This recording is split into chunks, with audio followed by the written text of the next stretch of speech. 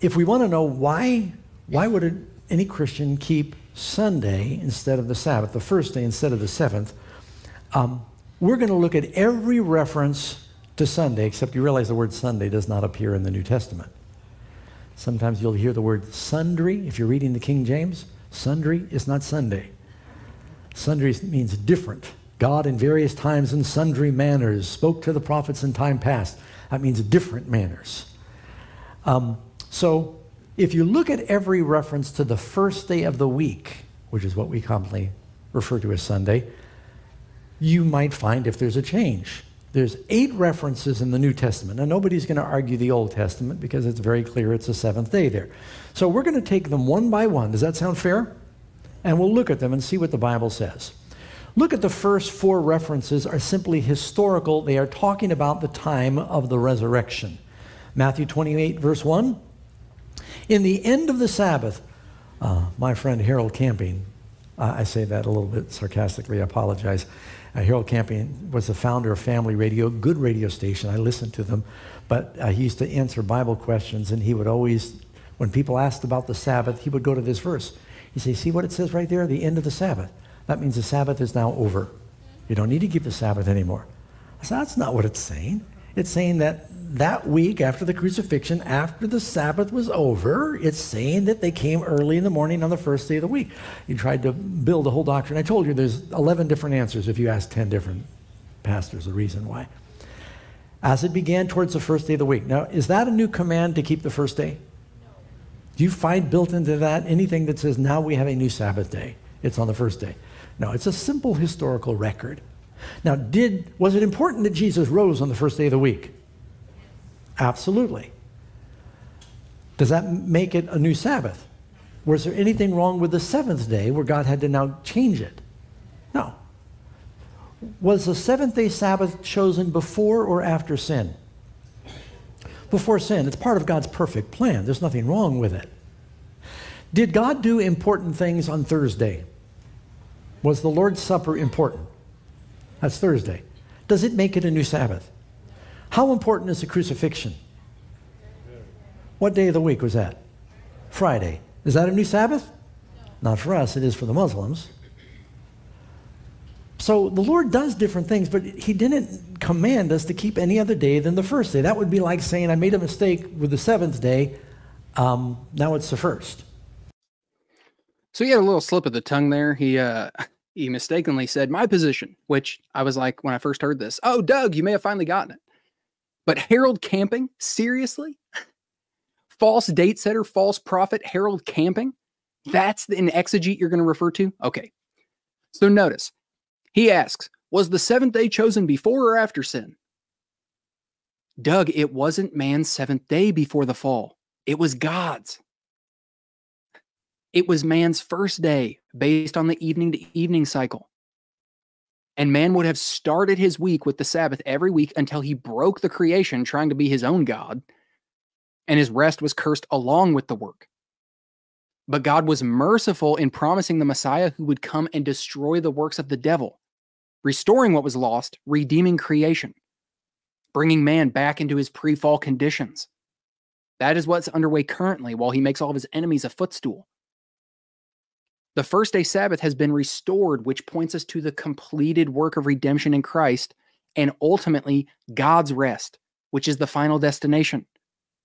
You guys memorialize the old fallen creation as if the Messiah hasn't come. But because you don't understand new creation, you can't see it. It wasn't just because important things took place that day. And then you could just appeal to important things on any day. And wow. It isn't the same as the Lord's Supper and the crucifixion. Yes, all of those are important. But it isn't just because it's important. The resurrection was the turning point of the new creation, not the Lord's Supper, not the crucifixion. This just evidences your weak theology around the resurrection. This wasn't just an important thing. It was a cataclysmic, universe-altering thing. You also, again, didn't utilize the HGM at all to arrive at your conclusion. Again, Ted Wilson warned to be on the lookout for anyone who isn't utilizing the historical grammatical method. You just breezed over the text on a flawed foundation to show why it can't be the case that this has anything to do with the church gathering corporately on the first day of worship. You didn't even bother to cite the entire pericope and walk through the text, bringing out the author's intended meaning, understanding what the original audience would have had, which is what the HGM is all about. Had you done so, you would have realized why this passage is far more complicated than you make it sound. In fact, you guys love Martin Luther. I've heard you cite him on his views regarding the state of the dead, which he shifted on later in his life, by the way, due to the biblical text. Well, let's look at his translation of this verse, and then the mechanics around why he arrived at the conclusion that he did. Luther was utilizing the Textus Receptus manuscript line, which is what the King James was translated from, that the SDAs love. How does he translate it? As first day Sabbath.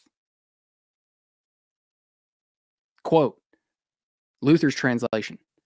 Now in the evening of the Sabbath, which began in the morning of the first solemnity of Sabbaths, came Mary Magdalene and the other Mary to see the sepulchre. So Luther's 1545 translation picks up on the Greek grammar and the fact that the word for Sabbath and dawn of the first day of the week, like you see in the ESV, are the exact same word. You can see the Greek, the literal rendering of it out, and then how the ESV in this case renders it. Same identical word for both. Same identical word for Sabbath is used twice in the sentence in the same context using the same grammar. It is arbitrary to then translate the first instance as Sabbath and the second one as first day of the week. Listen to why Dr. Kaiser thinks that the most natural rendering of the text is first day Sabbath, like Luther, Beza, Miles Cloverdale, and a number of other translators through the years.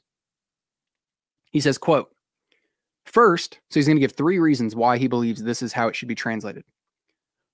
First, this was the way Jews translated the Hebrew for the Sabbath into Greek. For those who think that the genitive, that's just the verb, or sorry, ignore me. For those who think that the genitive should be translated with an of, it should be noted that the usual case for Sabbath is the genitive since its original meaning was of rest. So meaning a day of rest. Thus, the Greek translation, not the Hebrew, the Greek translation of Exodus 20 is simply the Sabbath. And Matthew 28:1 is simply and after the Sabbath. Likewise, the singular day, Sabbath, is usually in the plural. This can be seen by even a casual glance through a Greek concordance. Why does the translation have to change when the form is the same for both words in Matthew 28:1? While it is possible to paraphrase Sabbath as week, there's only one biblical text where such a paraphrase would be helpful, which is Luke 18:12. And that is simply because I fast twice since the Sabbath would be way too wooden for an English translation. Close quote. So what he is saying is that it is arbitrary to translate the same word in the same sentence 2 different ways when they're being used in the identical context. Which would mean that the most natural rendering of the text would be first day Sabbath. He continues. Second, the grammar calls for it. Keep in mind that the word first is in the feminine singular accusative, whereas Sabbath is neuter plural genitive, just as in the Greek form, not the Hebrew, of the 4th commandment.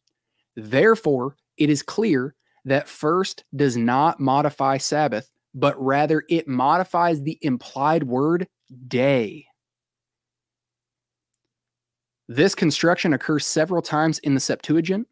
That's the Greek translation of the Hebrew Old Testament.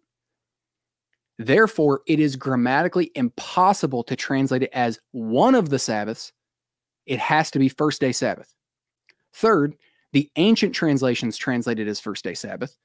A listing of other occurrences of first day Sabbath in the New Testament helps to make the previous points clear. Close quote.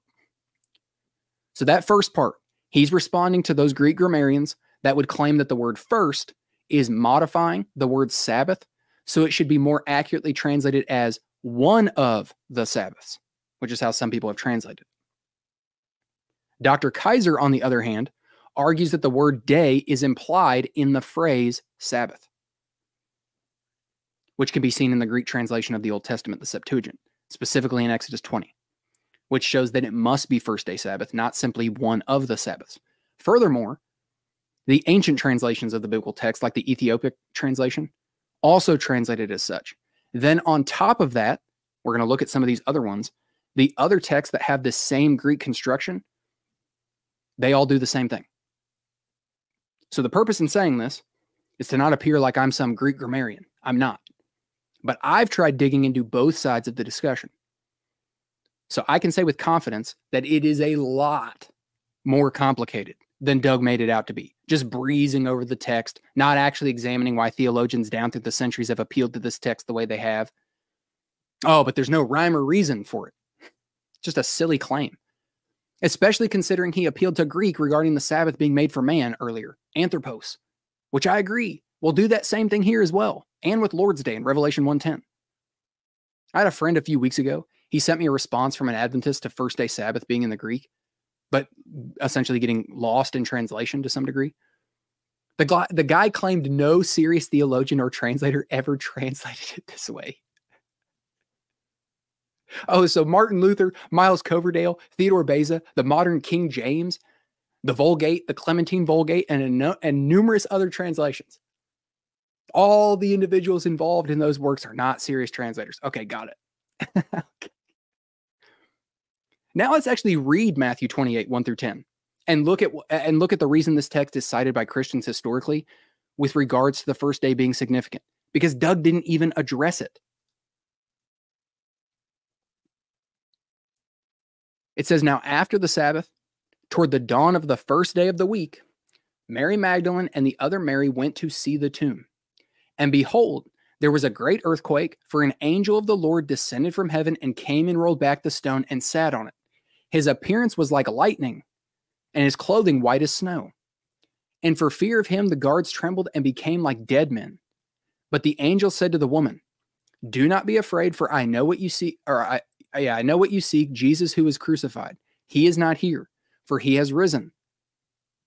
As he said, come, see the place where he lay. Then go quickly and tell his disciples that he had risen from the dead, and behold, he is going before you to Galilee. There you will see him. See, I have told you. So they departed quickly from the tomb with fear and great joy and ran to tell his disciples. And behold, Jesus met them and said, greetings. And they came up and took hold of his feet and worshiped him. Then Jesus said to them, do not be afraid.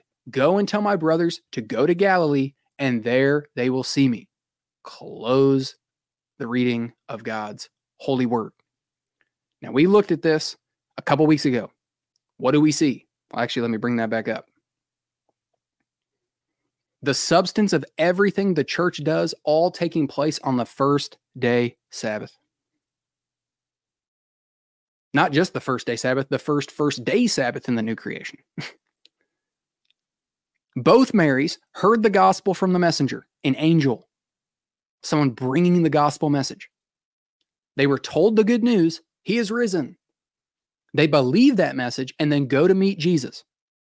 We're told he met with them in verse 9. The word of God, which is what Jesus' words are, is then spoken over them. Upon doing so, they cling to him and worship him. After doing so, they're then sent out by Christ to take the gospel to others.